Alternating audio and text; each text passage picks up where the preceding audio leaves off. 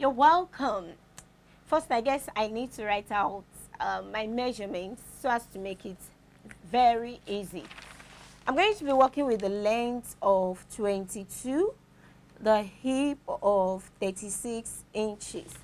Now, first we need to get our crotch length, which is hip divided by 4 plus 1, and that will give us 10 inches. Now for our trouser, we need his.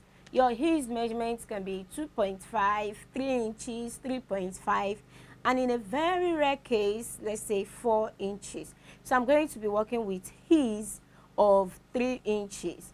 And I'll add this together to fold my fabric or your pattern in order to get 13 inches.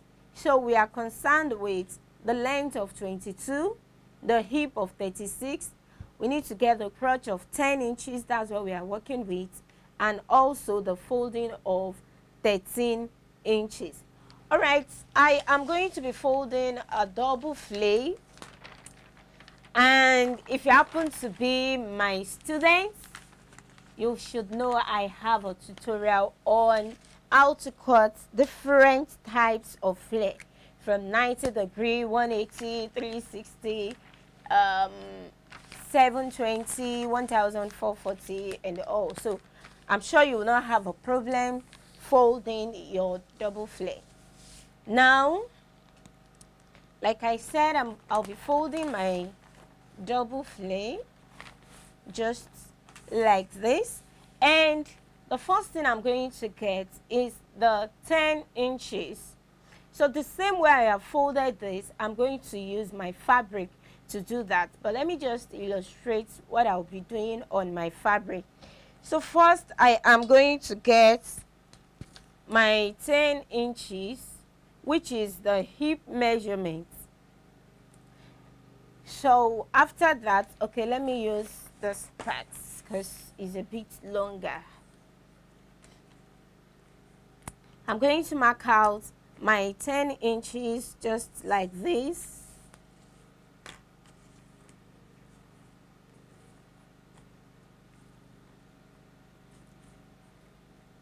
We need this to be accurate. That's why I'm following the same measurement. Of course, we need to confirm our 10 inches. Now, from this 10 inches, I'll be taking my crotch length, which is 10. Now, if I am making a straight trouser, that means I will need to add my 2 inches allowance. But in this case, because this is a flare, I will not be able to fold in to add my elastic. So that means I am going to be working, I'll be adding the extra 2 inches, which is going to be a straight fabric, just a strip of fabric, in order to attach my elastic. That's 2 inches. So it's more like I'm taking out 2 inches, and we have the crotch length of 10 inches, just like this. So that when I had the 2 inches from this point to this point, is going to be my 10 inches, which is the crotch length. Now, that means I am going to note this as well. 10, 10, 10, and 10.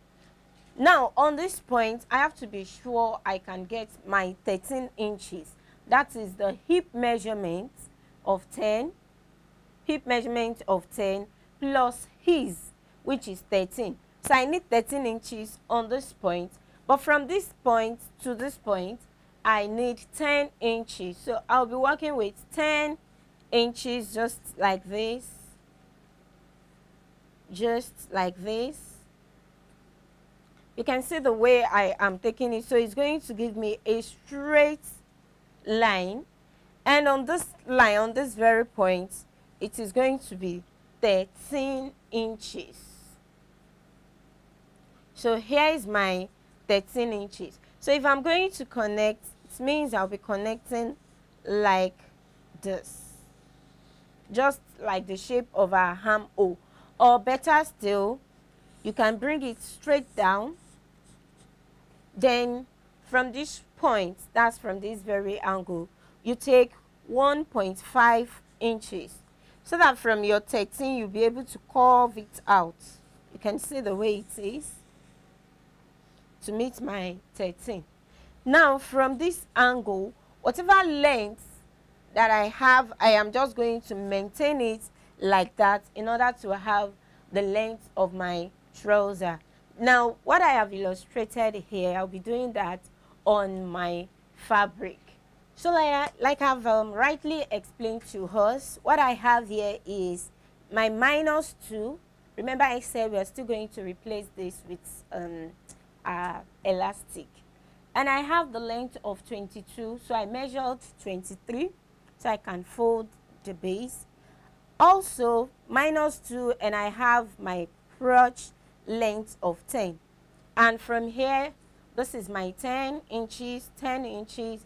And on the crotch point, I have my 13 inches. Now, there are two ways to this.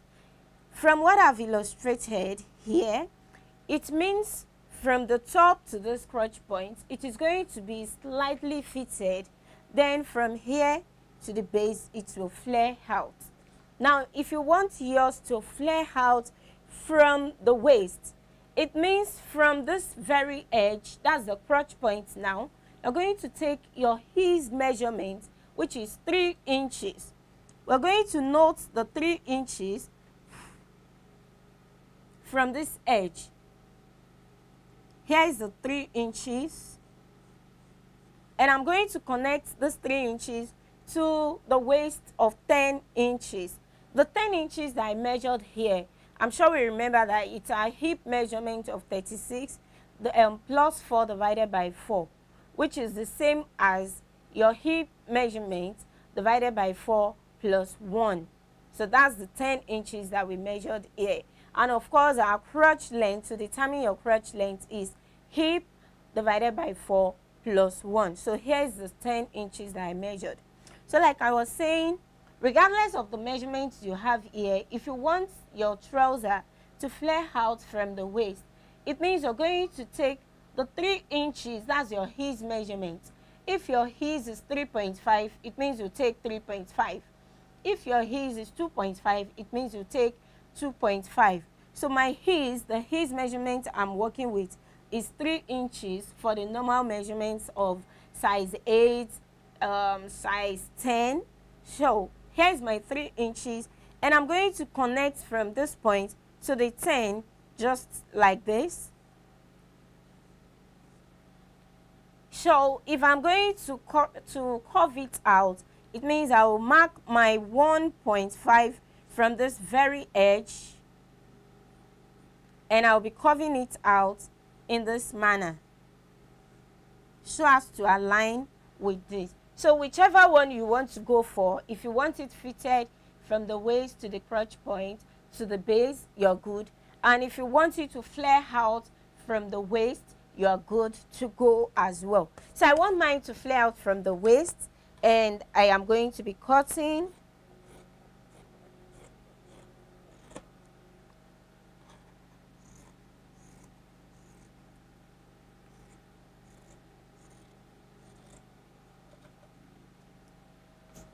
The only thing I need to cut now is the base.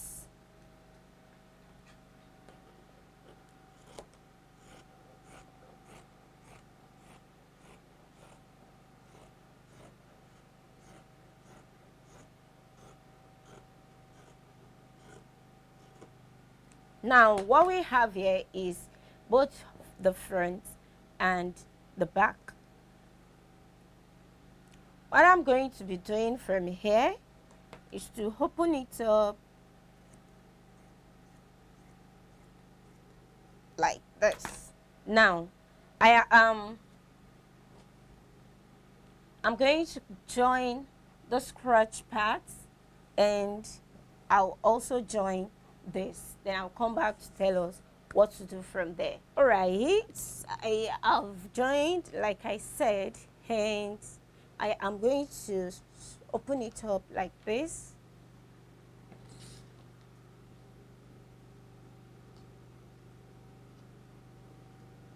So after this, I am going to be adding the band like I said. And what I did, I already cut it out. The hip measurement is 36 inches. Here is the 36. So here I have 37 inches. That will be my allowance, my seam allowance.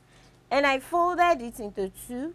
2 inches is what we need. And I cut out 2.25 so that I can use the remaining inches to join. Now, my elastic, first I am going to join this just like this. I'm going to join it, then I'll fold it in this manner. Now, here is my elastic. My waist measurement is 28 inches and I subtracted 5 inches. So here I have 23 inches. I'm also going to join this like this. You know, elastic is going to expand, you can see. So I'm going to join the elastic like this and I'll fix it in.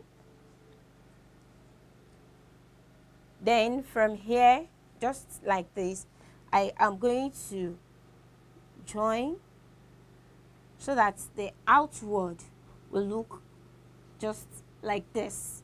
Now from here, after doing that, I am also going to join the sides of my trouser. You have to make sure the crotch points are aligned while joining. So you note that. Then I'll join starting from this end straight up to the other end, and I am going to fold the base of my trouser. So I'm going to do that, then I'll come back to show us how it looks like. And finally, we've come to the end part of our trouser or our shorts anyways, and this is the final outcome of it, the front and the back. And if you find this tutorial interesting, click on the subscribe button. Don't forget to like this video, share so others will learn too, and go ahead to make yours. Leave your comments in the comment section. Till I see you next class.